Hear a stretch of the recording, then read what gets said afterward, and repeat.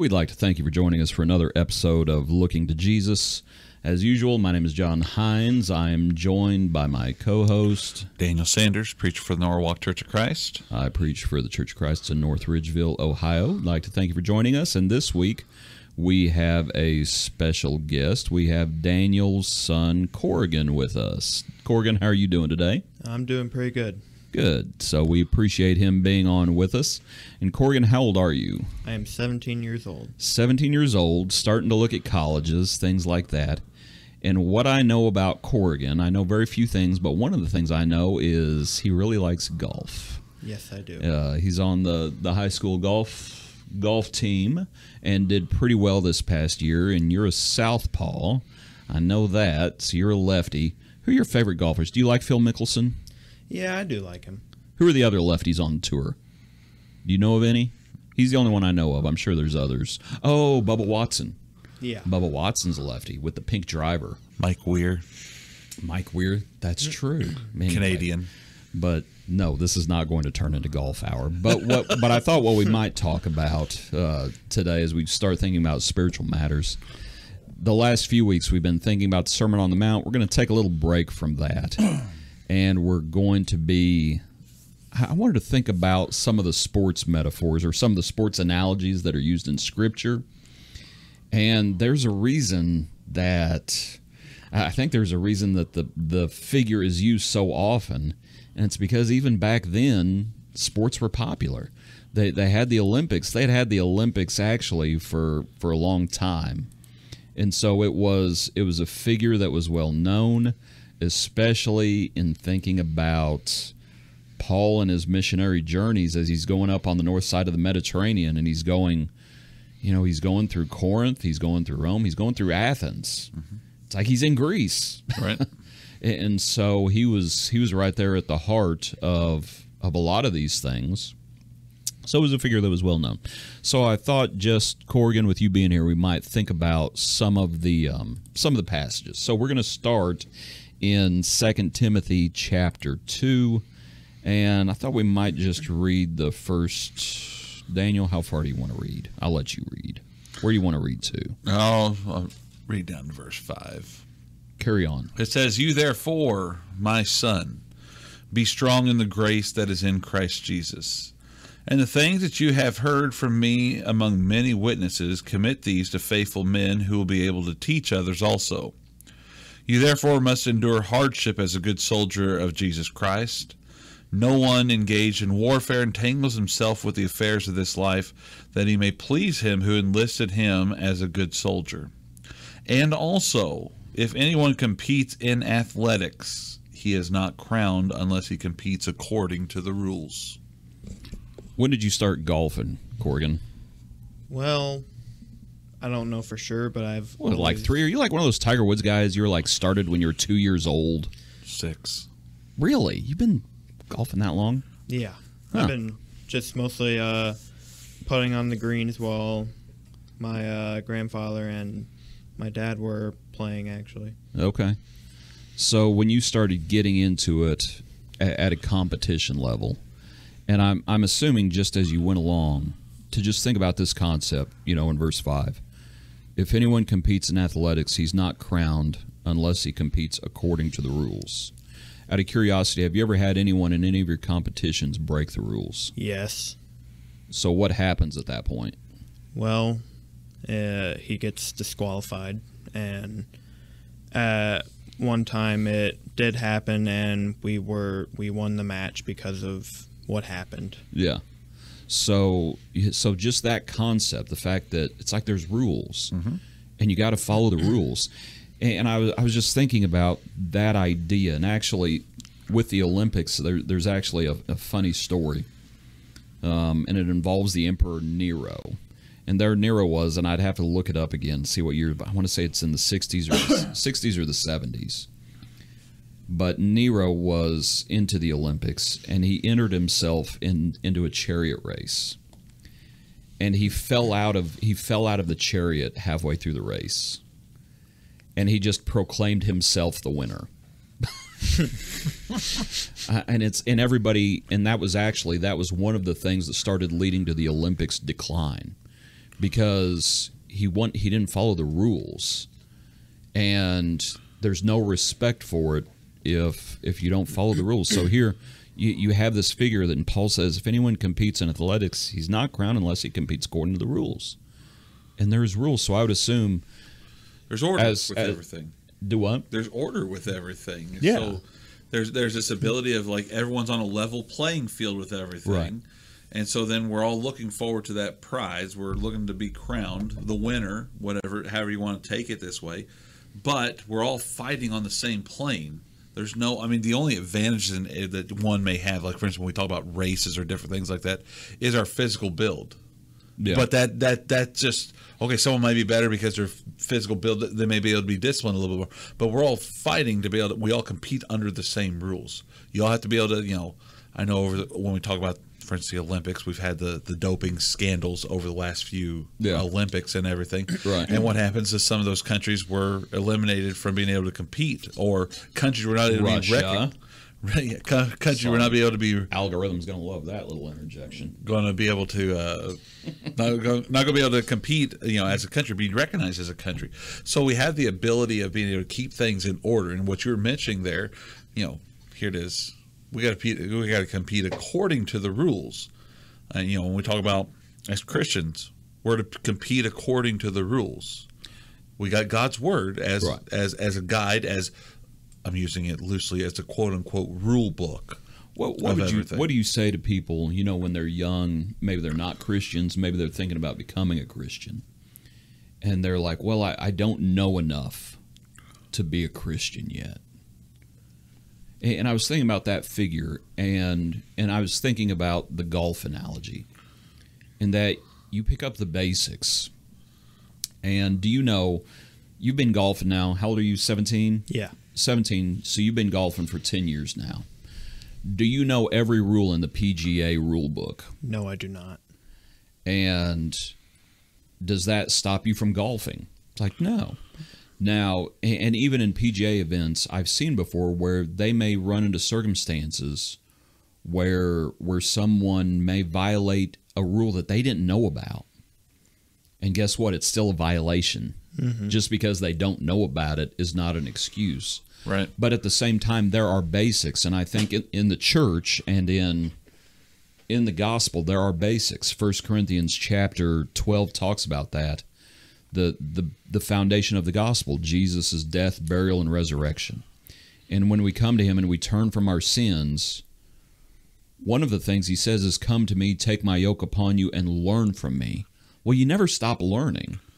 And so you learn more about the Lord by learning more about the standard and the standards, and you grow. But we should not, we learn the basics. Right, and that's what I tell it's like that's the what basics. I tell like that's where you start. Yeah, it's like, okay, I'm a sinner. I don't need to recount all my sins to the Lord. The Lord knows I've sinned. The good confession is confessing that He is the Son of God. Exactly. And so we come and we turn from our sins. We make the confession, and we're baptized. We rise to walk in newness of life, and we're babes. It's like we're And how much does a baby know? Not very much. Not much. They grow, and that's where they grow. That's where the Hebrew author and Peter writes about being able to grow, going from that baby food or going from the milk of the word to being able to take on stronger meats. There's a learning process. Whenever I've talked to someone and they say, "Well, I don't know," and people are looking for the perfect scenario. Right. I got to know everything about the Bible. I can't be a babe in Christ because I can't eat meat. Yeah, you're not supposed to eat meat yet. Well. You're supposed to drink milk. Yeah. And desire the pure milk that you may grow. Exactly. When I sit there and try to talk to someone, it's like, they want that perfect scenario. I want to know everything. It's like, if you're looking for that perfect situation like that, you're never going to meet it. You're never going to be omniscient. Yeah. Yeah. It's not going to happen. You're not God. Yeah. Well, there's just no way of being able to know everything and being able to. You can know enough. You can know enough. You can know enough to be a Christian and be faithful. And that's where Jesus speaks in Matthew 28:18-20, talking about being baptized in the name of Jesus Christ, in the name of the Father, Son, and the Holy Spirit. Why?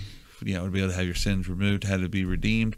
And then what else? He says, teaching them to observe all things. Right.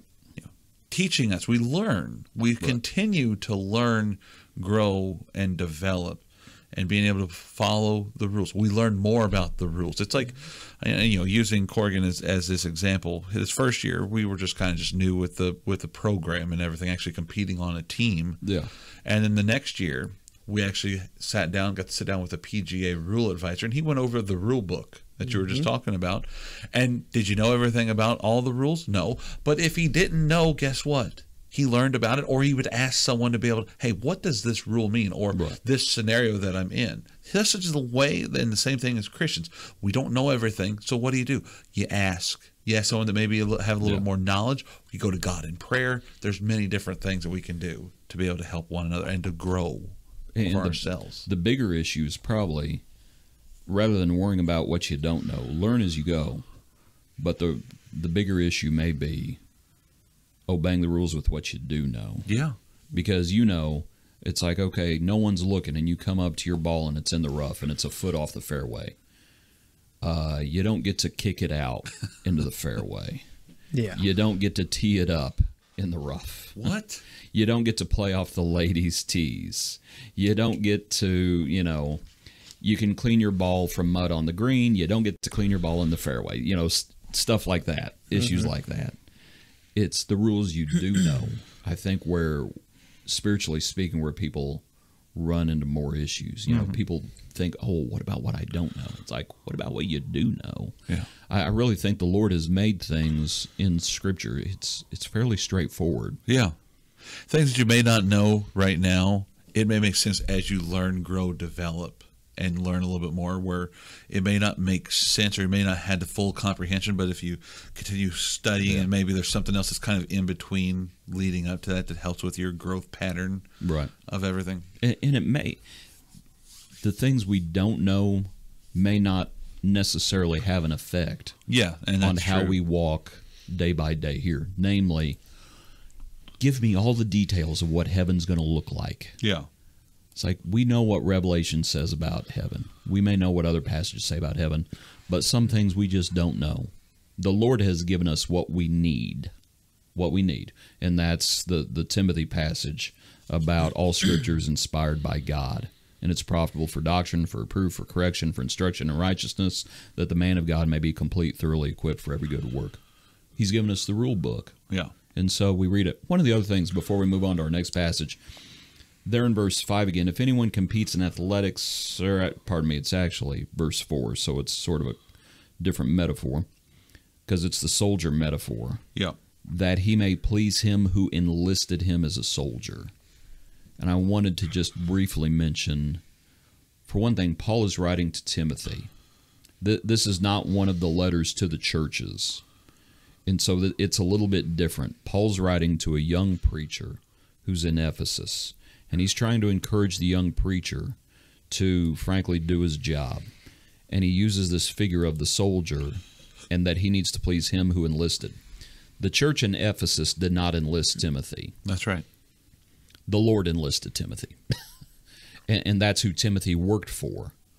If he worked for the church in Ephesus, there's going to come a time where they're going to reject sound doctrine. And Timothy could have been swayed by that. He didn't work for them in that sense. It's the Lord who enlisted him.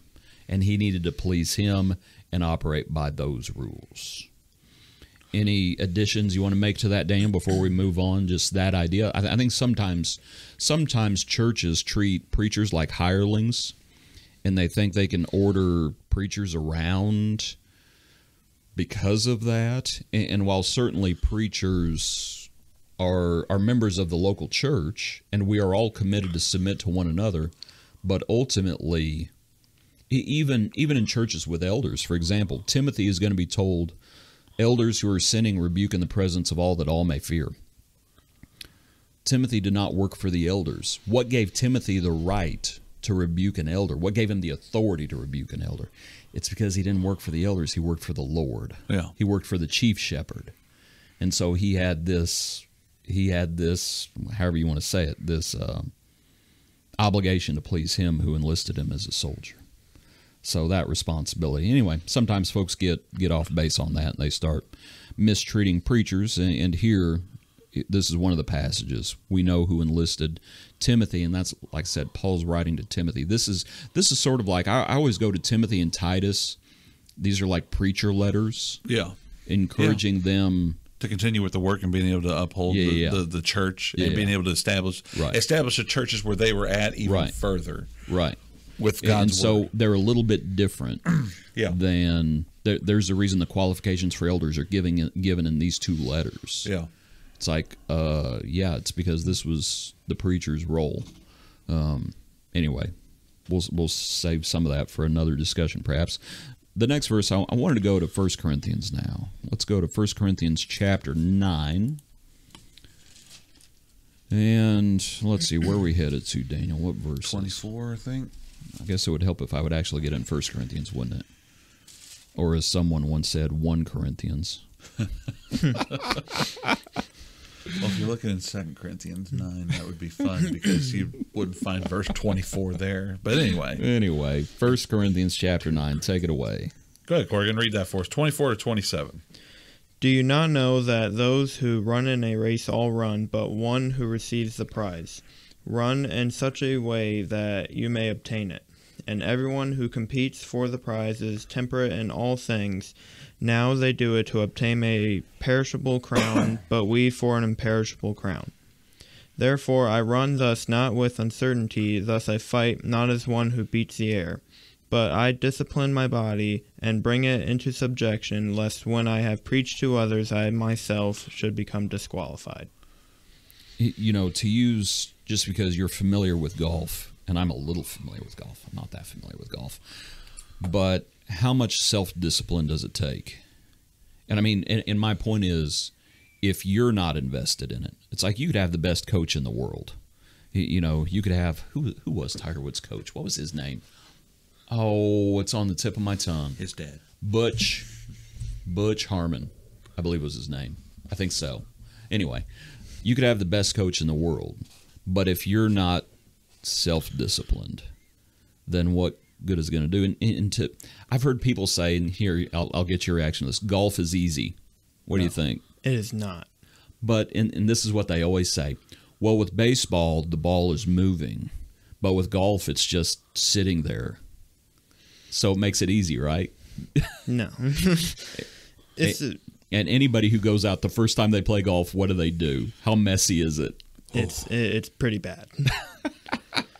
It goes like the old phrase: if you go right, which you're a lefty, so it's the opposite way. But for me, if you go right, it's a slice. If you go left, it's a hook. If you go straight, it's a miracle.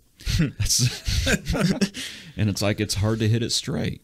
Yeah, it's hard to get your hands, your hips, your legs. It's hard to get everything lined out like it needs to be. Fluid momentum with everything. And I mean, it just takes discipline.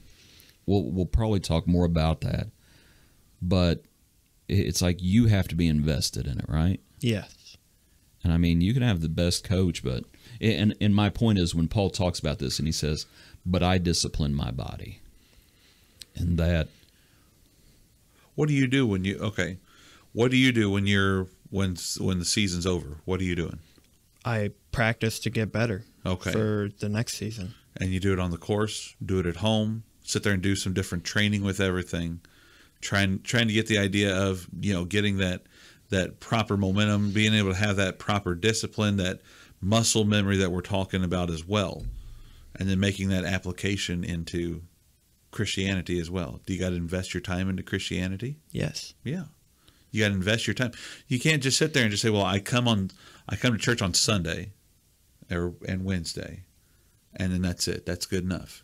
There's more than just that outside the quote unquote operating hours. You have work to do with studying, with giving time and attention to different things. It's an investment. When you say something is an investment of something, you're putting effort, like what you were just talking about. You're putting effort into this, and that's what Paul's also saying is, I discipline myself. I put the effort into this to be able to bring myself into subjection. And just that idea of subjection, for one thing. Why does it take discipline? And I'm mindful of like when the Lord comes to the disciples in the Garden of Gethsemane, he asks them to pray. They're all asleep. Yeah. And he says, could you not watch for 1 hour? And he talks about, he comes multiple times, doesn't he? And one time he says, the spirit is willing, but the flesh is weak. And he's like, watch. And that's the thing. Paul, it's like, I bring my body into subjection. I discipline my body. I think, isn't that the word there where it's like literally he hits himself? And he's like, I'm not playing games. I discipline myself. Because it's like you're Because what does he say there at the end? I can become what? I could become disqualified. But my point is, you know what should be done. Yeah. You know what you got to do. If you want to win, you know what you got to do. But sometimes it takes work. Yeah. That's my point. Yeah. It takes work, and it's not necessarily easy. I think in some ways it's an easier life to follow the Lord, but at the same time, the straight and narrow path is difficult to find it, and it takes self-discipline. And you could, again, this is like you can lead a horse to water, but you can't make it drink. And that, Corrigan, you could have a good coach, you could have good teammates, you could have the best team around you, but if you're like, nah, I'm not feeling it today, what's going to happen? Right? You have to be disciplined. Yeah. Is what it has to be. That a person has to, you can lead a horse to water, they have to drink. They have to be disciplined. Mm-hmm. I have to discipline myself. I have to do it. Elders may play a part in it. Over in North Ridgeville, we have elders. Elders may play a part in it. My brethren may play a part in it.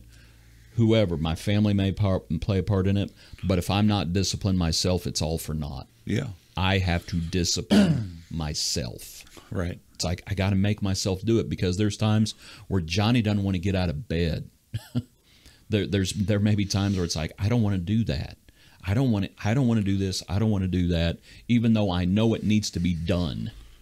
And I'm like, oh. And it's like, no, I have to deny myself, take up my cross, and follow the Lord. That idea of taking up your cross daily. It's like, you can't take up my cross. No. I can't take up Corrigan's cross. Corrigan can't take up my cross. And frankly, Jesus bore his cross. And while there may be benefits to that for us, namely the forgiveness of our sins, he still tells us, take up your cross daily and follow me. Jesus cannot deny myself for me. I've got to do that.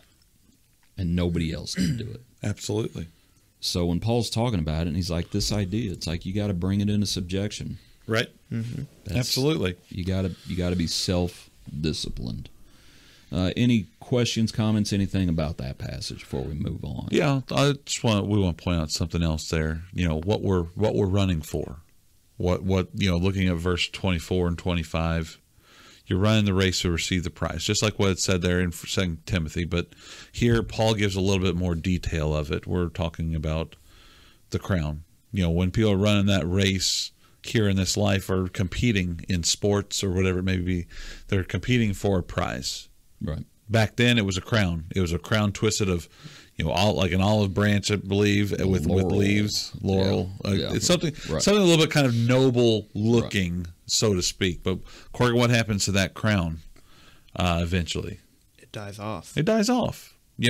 What looks pretty, what looks beautiful, what looks noble and regal, eventually, it kind of looks decrepit. Yeah. And so, as Paul's pointing out there, when we're talking about our life as Christians, while we're competing as like an athlete would do, we're doing it for an eternal crown, a crown that's never going to fade away, a crown that's never going to perish, a crown that's, it's not going to become decrepit. It's not, it's always going to be there, and it's going to last and stand forever. And I just wanted to be able to just take note of this with some of the detail as we're looking at this, because almost all the verse that we're talking about this morning talks about the crown. Right. And just want to take note of this detail that Paul's writing. Yes, we understand, we're talking about heaven.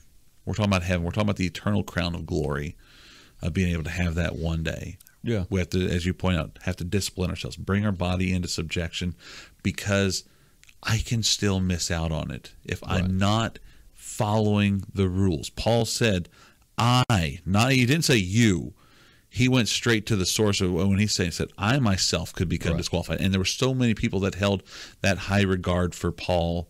As we look here in 1 Corinthians, some of them were trying to say, earlier on how they were baptized or taught by Paul, trying to make a big deal about it. I said, he wanted to make a point of this. I can become disqualified too if I don't follow the rules. There's a whole lot of people in the world who believe that you cannot lose your salvation. Exactly. There's that is Protestantism. Not 100%, but a lot of them. Yeah. There are some who believe you can, like Free Will Baptists and those who take that route. But the vast majority of Protestantism, it was founded on the belief you could not lose your salvation. And Paul says, yeah, you can. Yeah. I can. Yeah. And he talks about others who had suffered shipwreck according to the faith. Why? Because they were not disciplining themselves anymore. They were not running according to the rules. I think when I was actually looking up for a lesson I did on this, and there was someone who was running in one of the marathons, one of the big ones, Boston or New York, and he didn't win it, but he got a much lower time than he'd ever gotten before. And anymore, a lot of those marathoners, they make them wear electronic tags. Yeah. And they have checkpoints throughout. And they looked, after they saw his time, they looked it up on the map. And what this dude, about a third of the way through the race, had hopped a bus and had gone to the other end of the track, gotten off the bus, and started running again. Yeah. And it's like, you can't do that. Yeah. That was our first point. You can't break the rules. Right. You don't get crowned if you break the rules. And just like we said in that first point, you'll be disqualified. Yeah. And all of a sudden, it's just nothing. And that's the sad thing. Why would you cheat? You cheat because you want that crown. You're not going to get it if you don't obey the rules. I watched a movie one time, and they have two military schools competing against each other, and one of the schools didn't. Is this Rudy? No. Major Payne. Oh my goodness. Oh. and there at one point, the kids that he's got, they're not working together. It's just chaotic mess. It's not a true military until they bring in this guy. But anyway, so he knows that the next neighboring school over's got the current trophy, big, massive, like 6 foot tall trophy, and he has the kids go over there and says, "Now you can go take this trophy." But it was all a teaching point. They go try to take it. He called the school to tell them, "Hey, my kids are coming over to take it." Well, then they get busted and everything, and one of the kids gets real upset. And finally, after everything they've been through, it all finally clicks. And he said, "Do you want to take that trophy?" He asked the kid that. And the kid turned around and said, "No, I want to earn it." Yeah. That's how we're supposed to be looking at it. We're not trying to take it, try to cheat, or try not deserve what we're working forward. I want to earn it. I want to be able to work in a way that I'm going to get that prize, following the rules, following and doing it in an orderly way. And we have, again, God's word. And again, we're not saying work salvation. Yeah. We're still saved by grace. Right. And we recognize that. What we're saying is, it's in Titus where it talks about the grace of God that brings salvation has appeared to all men, teaching us that we have to deny ungodliness. Yes. There is not a disconnect between grace and obedience. Oh, it's grace through faith. And so I don't even like saying, well, there's God's part and then there's our part. Yeah. It's like, no, this is the plan. We're saved by grace, and when we've done everything that we can, we say we're unprofitable servants. We're saved by grace. Yeah. But we do need to obey. Yes. And the Lord expects us to obey. Many will say in that day, "Lord, Lord, have we not done this?" And the Lord's going to say, "Depart from me, I never knew you, you workers of iniquity." Verse 21 in Matthew 7, Yeah. the verse prior to that, "If you want to enter into heaven, you do the Father's will." Yeah. Right. It's plain and simple, laid out for us. Right. And then we have the guidance to be able to grow from there and Yep. learn more about the Father's will. Yep. All right, next. Click Corkins got something else he wanted to add. Going back to like earning towards the crown, something like that. I watched a book or a movie, and we're reading the book right now and at school. It's called Unbroken, based upon a true story. And it's about a man named Louis Zamperini. he's a runner and was capable of breaking the record in the 20s, and was able to go to the Olympics. And he was towards the back, but at going towards the last lap, he started running and managed to get fourth all the way from the back. And it's just trying to get to that spot, earning what you want to go towards. Put your effort in. You know the verse, and we're familiar with the verse about the broad path and the narrow path. Yeah. And that verse where it uses the word strive to enter through the narrow gate. That word strive there, I believe that's the word. When you look at it in the Greek, it's something along the lines of agonizo, but it's where we get our word agonize. And it's like, that's what you have to do. You have to strive. And it's like, it takes work. And you don't get to, and you can tell in the first century, they were having the same problems that people have today. They thought because God's grace was so great, they could continue to sin. And Paul's like, no, that's not how this works. You have to practice self-discipline. It's like you have to discipline yourself. You have to run according to the rules. And it's hard. It's hard. But it's what we have to do. Mm-hmm. All right, let's come up to Hebrews 12 now. Hebrews chapter 12, and we're going to look in the first two verses. And of course, Hebrews chapter 11 is the heroes of faith. Mm-hmm. And we just mentioned that because they're mentioned in the first two verses. Corrigan, can you read Hebrews 12, 1 and 2 for us? Sure. Therefore we also, since we are surrounded by so great a cloud of witnesses, let us lay aside every weight and the sin which so easily ensnares us, and let us run with endurance the race that is set before us, looking unto Jesus, the author and finisher of our faith, who for the joy that was set before him endured the cross, despising the shame, and has sat down at the right hand of the throne of God. Thank you. And just that idea of, can you imagine? You know, we've been using the golfing metaphor, and I was trying to think of a parallel here, but can you imagine trying to, tee off in a set of handcuffs? That'd be really difficult, yeah. Or just, some other thing. And in here we have the running metaphor. And it's like, when you see people running, and it's like, they're not wearing weights.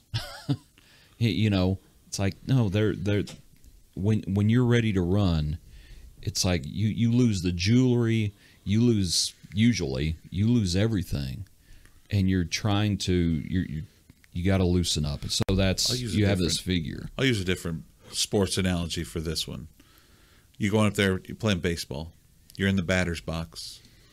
What do you have on your bat before you start swinging? The donut. You got the donut, which is what? It's a weight to be able to try to. And I was thinking about that parallel. The issue is that you do that at practice, and we're not saying that you should sin. Just practice with sin. Yeah, that's true.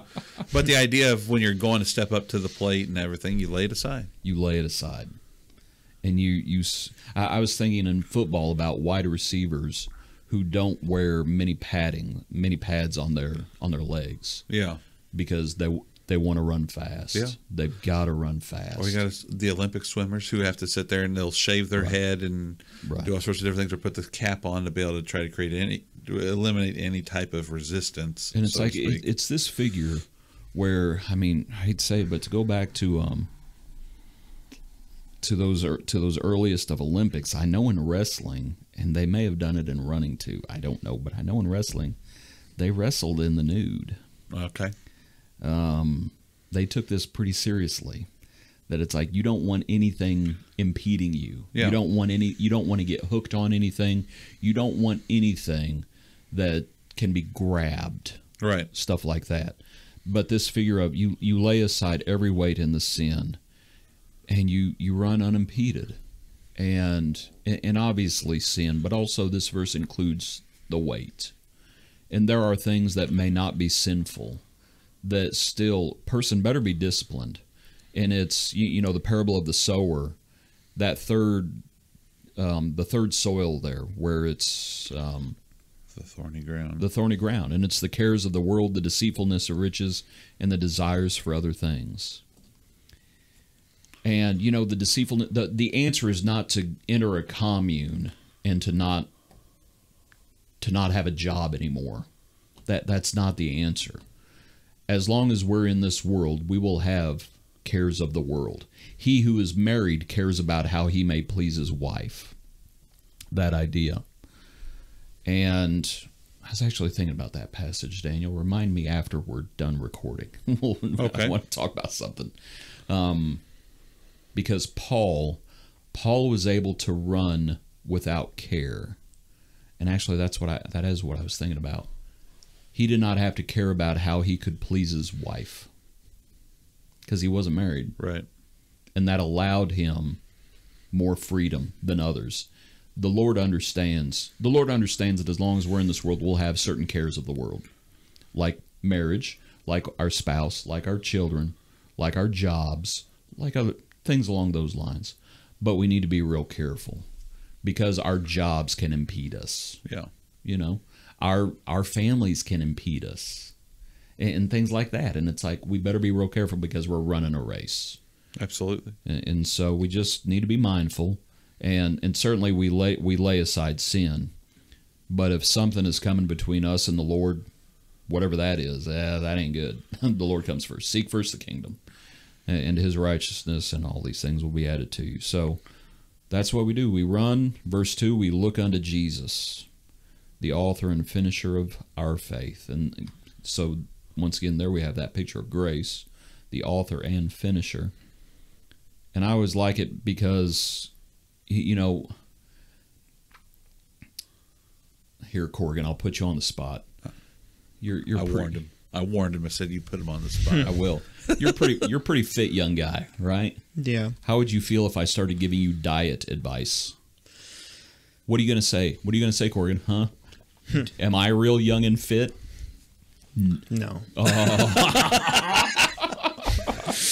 You would be like, who are you to say anything if I gave you golfing advice? It's like, I've seen your swing. You've never seen my swing. Your swing is a lot better than my swing. If I told you how to golf, would you be like, get real? He's got the Charles Barkley swing, by the way. No, it's not that bad. It's not that bad. It's not the yips. My point is to look at this passage in Hebrews. Who are we looking to there in verse 2? Looking to Jesus. And that he ran the race. And that he ran the race better than we run the race. And that he is our coach. But he's not a coach who has not been there. It's like he sympathizes with our weaknesses because he was tempted. And that he's not a hypocrite. And he's like, he's been there. Yeah. And he came in the flesh. He wrote the book on how to be able to achieve, how to be able to work towards a promise of life. Yeah. You know, there's that author, and he authored it, but he also finished it as well. I mean, and let's use that as a segue to start to wrap things up. We're going to look in 2 Timothy 4, where Paul uses the figure once again. 2 Timothy 4, verse 6, he says, "For I am already being poured out as a drink offering, and the time of my departure is at hand. I have fought the good fight. I have finished the race. I have kept the faith. And finally, there is laid up for me the crown of righteousness." So we have the crown once again. "There is the crown of righteousness, which the Lord, the righteous judge, will give to me on that day, and not to me only, but also to all who have loved his appearing." And that you got to finish. You got to run through the tape. And I mean, we've all seen videos of runners who, and there's a famous one. I think the guy was from the college in Oregon, and he thought he was all alone, and he starts hot dogging it the last 50 yards. It was a long distance. And he starts egging the crowd on, and he doesn't see the guy behind him. Yep. And he gets past.